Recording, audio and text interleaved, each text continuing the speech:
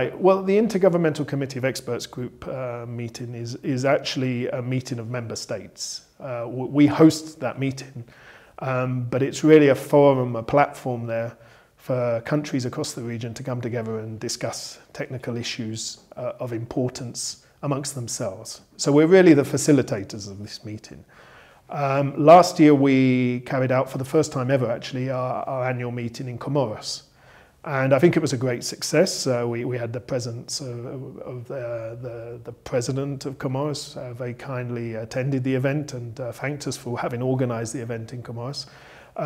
The outcome of that meeting, it certainly helped us review our work programme and fine-tune some of the advisory services we're giving. And subsequently, we did deliver on a number of advisory services to the Comorian government as well in areas of blue economy and energy.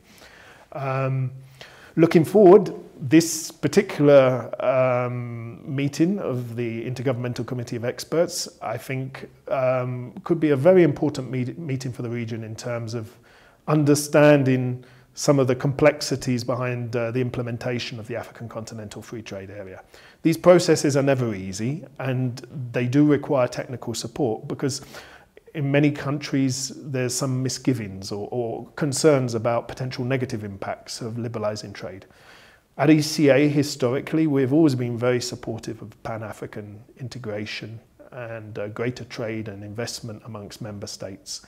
So I think the meeting will be important to flesh out some of those potential implications for the region and, as I said, come to a common understanding of what it means and how do we move forward from there.